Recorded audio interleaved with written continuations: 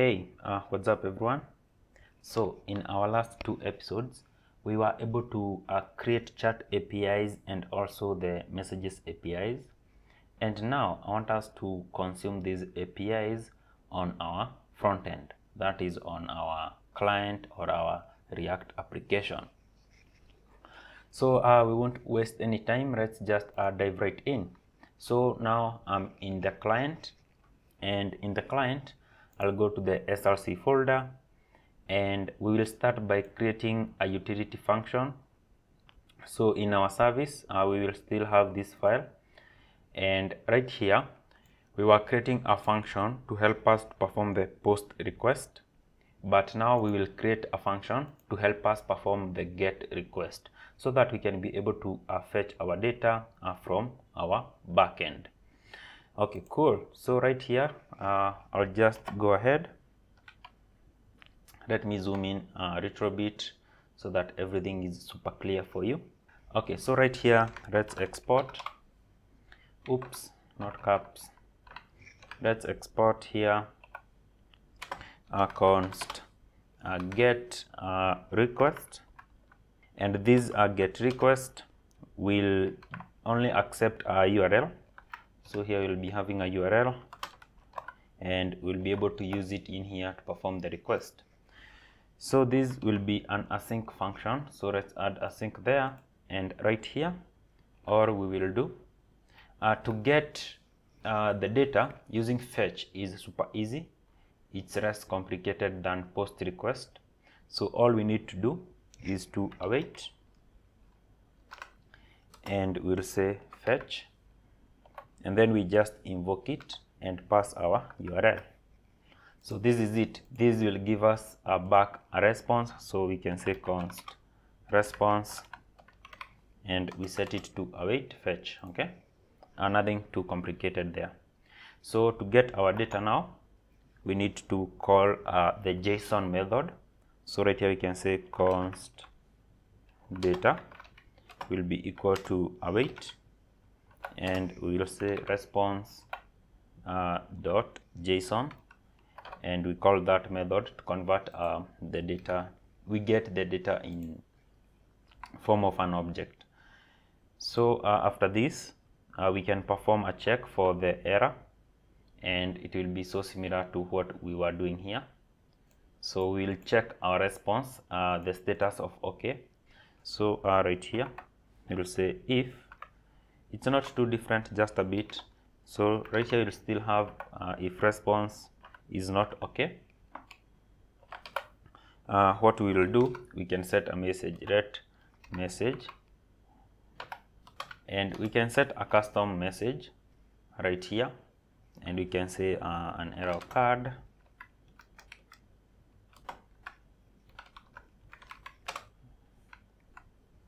I think that is enough. So this is just a custom message, but if we have an error from our data object, so right here, if our data here is containing an error instead of the actual data, we'll be having the error in there, and we'll have if data dot message exists, then what we will do, we'll set our message here to be equal to data dot message, and then before we exit our if statement here, we can return error here to be true.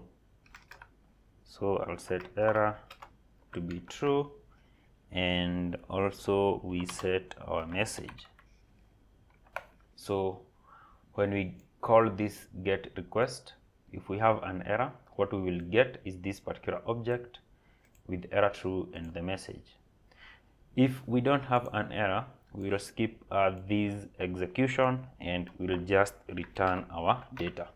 So we will return our data, which is this one, and now it will be having our actual data. Okay, cool.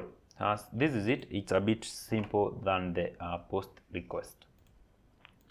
Okay, now that we have this function to work with, we can jump into our context, and we will be creating a new context. So let's call this one chat context .jsx, and we open that file. Okay, right here we will need to import several stuff. We will bring in the create context from React. So let's import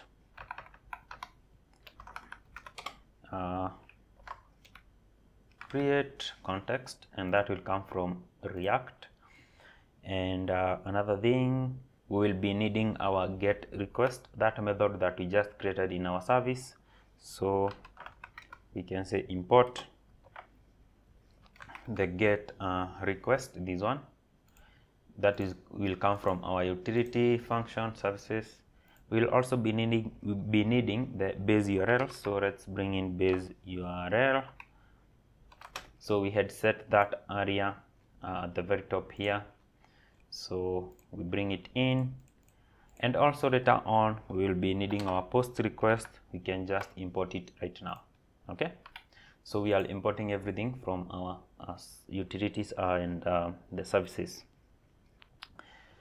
Okay, now let's create our context. So right here we can export const.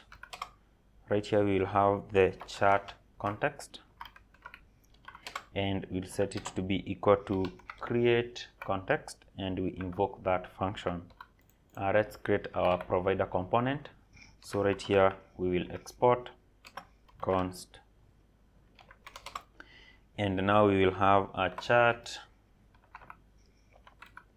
context provider,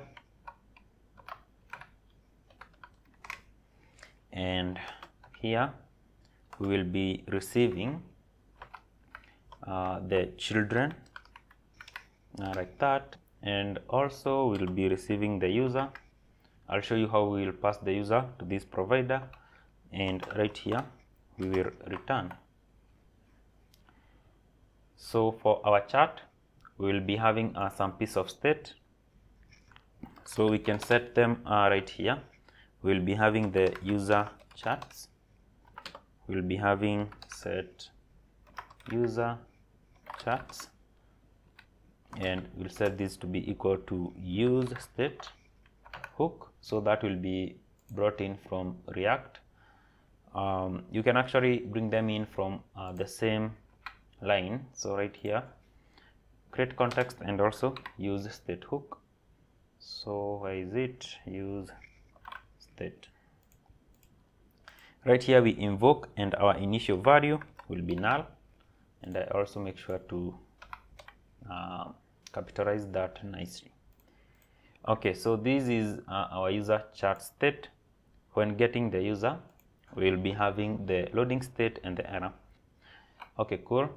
Now down here, and whatever we will return here is chat context, and then here we will say dot provider, and then in between here we will load our children, which is our child components. So let's say children like that, and now we will be able to pass here the value plop, so that we can pass the value of whichever data that will pass in here to our children. So right here I'll use a double curly brackets, and then we will now be having our user chats. So user chats, and we can pass is user chats loading, and also we will be passing the user chats error, just like that. Yeah, looking good, I think. So the only thing that remains is for us to perform the HTTP request and actually get our users from our backend API. So how will we do that? We'll be making use of the use effect hook, so we can bring it in from our React right here. So use effect. So when this a context, when it initially loads, it will be able to load our use effect and get our user charts. I'll say use effect.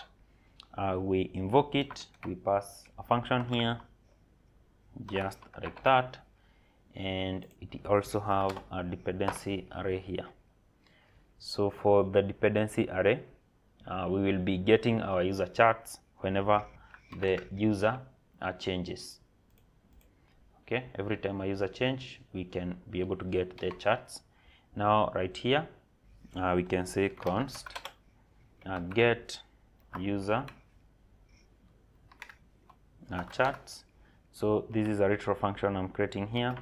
This will be an async function, and we pass it like this, and then down here we can call this get user charts. So let's invoke it here just like this, and now right here we can use our service to get our charts. So we can first check if we actually have a user ID.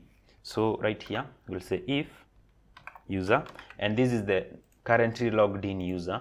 So if user exists and we actually have ID in that user, and now we can be able to perform the HTTP request here. We can say const response will be equal to await, and whatever we will await is our get request service, and we invoke it, and we should pass our URL here. So I'll use the backtick, and then right here we'll be able to read the base URL just like this, base URL, and then stroke charts, and then stroke. We'll be able to read the user ID right here. So we can say user and then dot underscore ID. Okay. Okay, this is what we have here. This is how we are getting our response. And now this response will either be having the error or it will be having our charts. We can say if we have an error. So if response dot error exists, what we do, we return immediately, and we set our user charts error right here to be just the response. And then if we don't have the error, that means that everything is fine, and we can just set our user charts to be our response. Okay, another thing is the loading state. So right here we can say before we even load our users from the DB, we say set is user charts loading to true, and then after that we should clear it up. Okay, so I'll copy these. We can do it immediately after this, after it has completed. Another thing, we should reset the error every time we want to make the request. So I'll copy these there, and I'll set these to be null. I save, and now this is it. We set the is loading status, we clear the error, we make the request. We okay, now right here we should set it back to false since we have completed that, and then we check the error and set it, and there we go. So now when we do this, we should be having our user charts right here if they are there. If we have an issue, then these two will give us the response. Cool. Now what we need to do is to actually make use of this chart context provider, and we will do that in our app.jsx file. So to make it easy, I can just wrap everything. So right here I can just say chart context provider like that, and it's also imported. And now right here we can be able to pass our user prop, which we are already getting right here. So user, and we set this user to be equal to user, and now this user will be received as a prop here, and we'll be able to make use of the ID to get the user charts using that user ID. So this will get the charts for the currently logged in user. Pretty nice. And now once we wrap everything with this, we can be able to go to our our chart component here and get our users from our context. So let's jump into pages, then go to chart, and we can receive our user charts in this particular file. So just right here, we will say const, we will destructure our user charts, and then we'll also be having is user charts loading. These are the one, the error. Let me just copy these ones. We'll be able to access all of them right here, and we'll set this to be equal to the use context hook. So use context, and it's auto imported, and also we pass our chart context to this hook. So chart context, and also that is auto imported like that. So we can just log these user charts to the console and see if we actually get them. So right here I can say console.log of user charts, and right here we say user charts, and I save that file. Now we need to have both the front end and the back end running. I think right here I already have my back end running. Make sure you run yours with Nodemon, and then I'll add a new one, and I will go to the client. So I'll cd client, and then I'll use npm run dev. Remember we were using vit for our configuration for the client. So npm run dev, hit enter, and hopefully we don't get any issues. Let's see what happens. Okay, cool. Let's load these up. I have used control click, and this will open on your default browser. So it's opening here. Okay, there we go. Now we are already logged in, showing just these, but at our console we should be having an array of charts. So let's see at the console. Okay, we have user charts, but it's empty. So what I can do is to log out, and I'll try to log in as John. I don't know if I remember the email, john@gmail.com, and the password, fingers crossed this is right. There we go. Now look, when we log in as John, we get the charts for John. Let me log out, log in as Charles.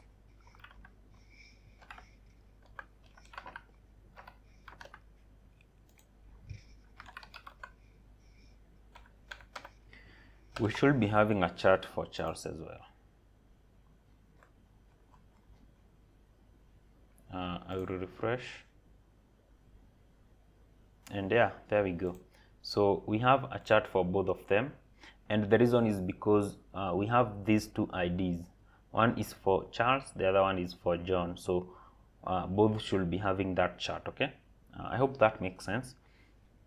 Okay, now the next thing that we should do is to actually display the user that we are chatting with right here. So if we are logged in as Charles, we should be able to get the other user detail, that is John, and display the details right here.